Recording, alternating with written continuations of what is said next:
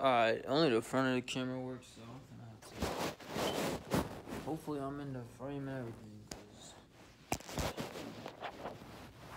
this shit can be all over the place. What's good? This is Archangel Raphael, aka Musachihila, aka Big Boss Baby Zachihila.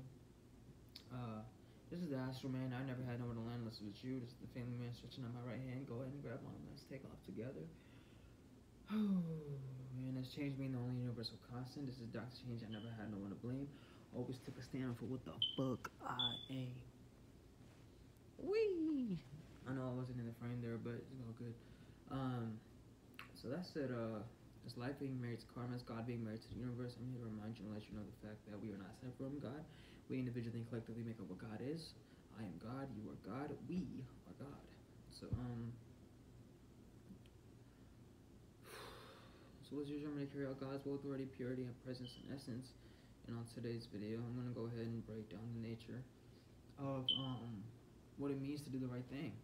Because it's not about a belief, like you have total submission and faith in a higher power that's higher than you or some shit. Like, the most high is you. You're supposed to be the most high. Whatever that takes, you'll utilize an herb, you'll utilize a natural substance and do alchemical work in your spirit and your soul to make up different configurations of what reality is leading you to. Because God is always like walking you through a certain path, taking you through certain travels, right? But when you don't believe in God at the same time, that's when you can have that individuality and, actually acclaim your independence and move forward and take accountability and take action. But when you don't do it the right way, that's because you don't believe in God. So when you do believe in God, that's when you can do it the right way, which then you don't believe in God because God's not going to do shit for you. So that's when you embody the belief that you are God, that you're not separate from God. So that's where that's where that duality exists, because light and darkness, of course. But when you are the light, when you are God, then you could be like, okay, now I'm delving into the darkness. Now I'm believing there is no God.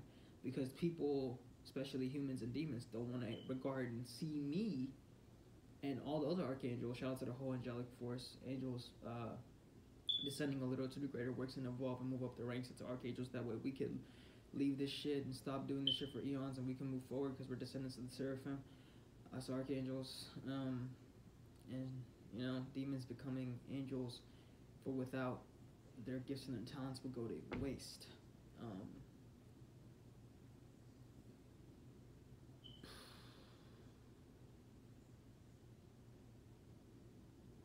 This is the right boss and right flight. Go ahead and catch it with me here, the airplane.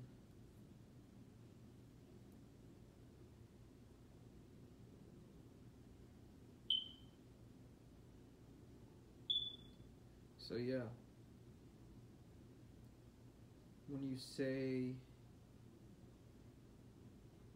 certain things and take certain actions to find your purpose in life and get into the right situational context and energy and rhythmic orientation you need to have to actually create the new life you're destined for, it's a whole process you got to go through. It's a progression you have to work towards. It's a whole lineage of travels you got to walk through, and karmically are destined to serve in order to move up and evolve through and work through and become more than. So, this whole work that we're doing right now is regarding all of that.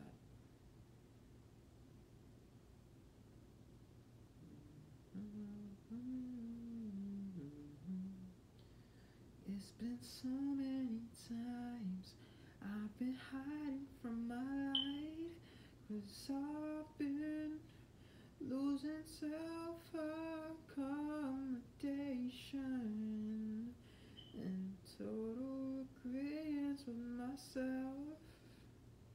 So don't let me down, don't you lie to me now, 'cause there's one way that I do this, and there's no way I let anyone down, including myself, unless I'm falling into you, baby. Okay, girl. So look,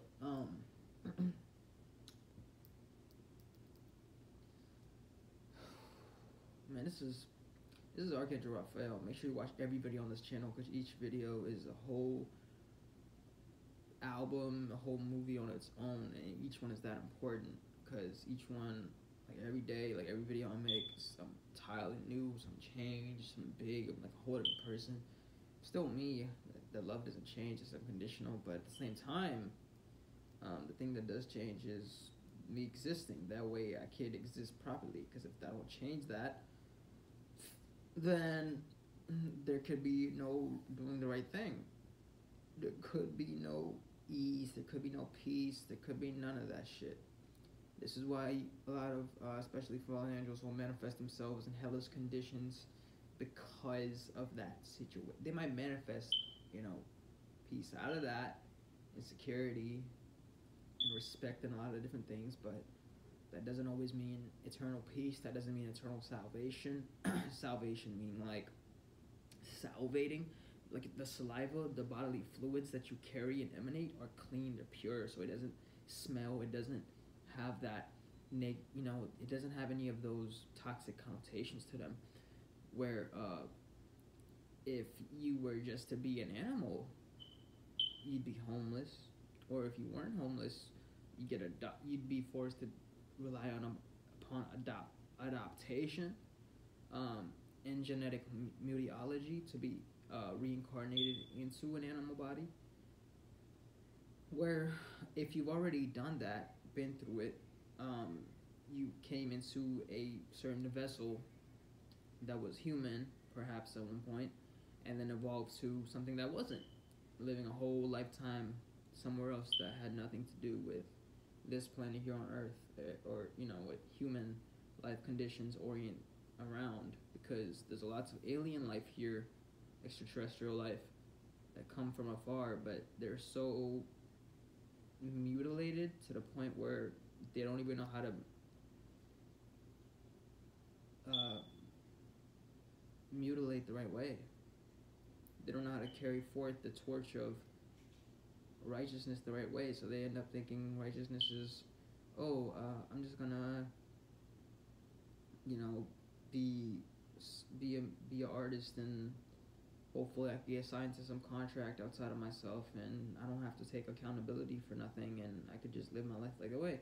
And that's bound to help you create more reincarnation. That's bound to make you more susceptible to things that are not going to fulfill everything that you're hoping to fulfill. It's actually going to lead to something you don't want. So long story short, what I want to summon up the courage right now to really love myself into is it takes so much greatness that you have to believe in yourself. And like, you might not know what to do, you might not know how to do it, but as long as you have this heart and you have this like will to carry forth, to do the thing that's gonna be good with, whatever you believe, God or Allah or Bhagwan or Abraham, or however the fuck you wanna phrase it, right? To be, or fucking the Most High, or whatever the fuck the other shit is that they talk about. They referencing Jesus, that shit, if you know what I'm talking about, the other word that is prominent they use in humanity. Leave a comment in the description or something if you know what I'm talking about. Yahweh, there we go. Okay, so which is basically North Star, but that's where the whole thing of sacrificial lamb, and all this shit comes from. Is they want to sacrifice something, right? Okay, so Jesus was apparently a pescatarian, according to the shit. So it's still blood, right? Leading to his tragic ending. Which, aside from that, he was vegetarian, but then it's animal